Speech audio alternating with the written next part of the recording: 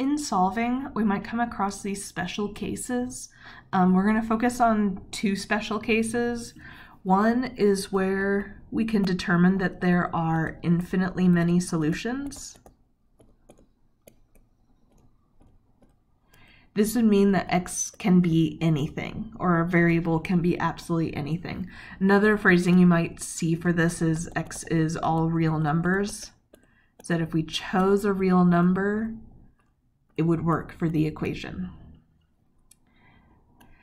Another special case is no solutions.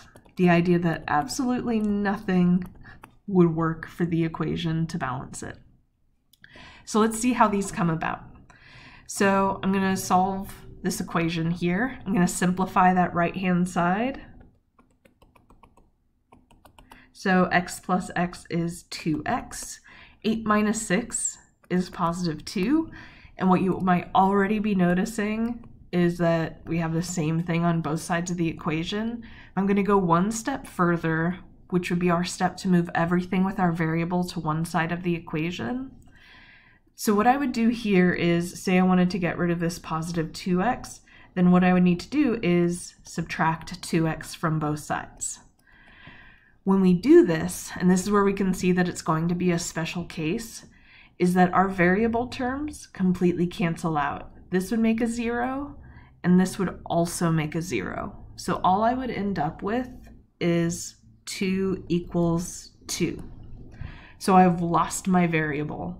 So then what I need to do is analyze what kind of statement do I have here. 2 equals 2, well, that is a true statement. And what that leads to is the conclusion that there are infinitely many solutions.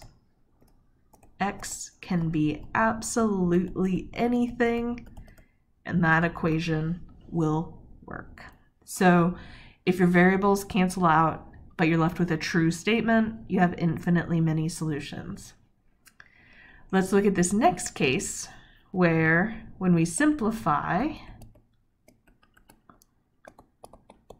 we end up with a similar scenario, but slightly different. If I'm going to subtract 2x from both sides,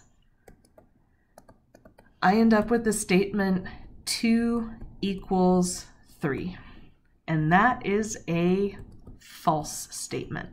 So my variable terms disappeared. They all canceled out with each other, and I'm left with something that is false. That means there are no solutions. Absolutely no real number would work to balance that equation. Same thing happens with inequalities. So let's look at simplifying this. I would distribute the negative 2 in. So this would be negative 2x plus 8 less than or equal to 3x minus 5x is a negative 2x minus 1. I'm going to add 2x to both sides. And with that, my variables cancel out, so I don't have any variables left. And all I have is the comparison of two numbers. Now with this, I need to be extra careful of making sure I get the correct direction of things in terms of whether this is true or false. So this is saying 8 is smaller than or even less than or equal to negative 1.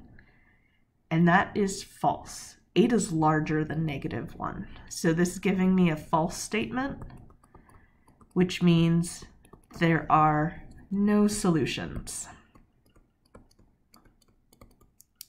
So those are the special cases that we can see when solving equations and inequalities.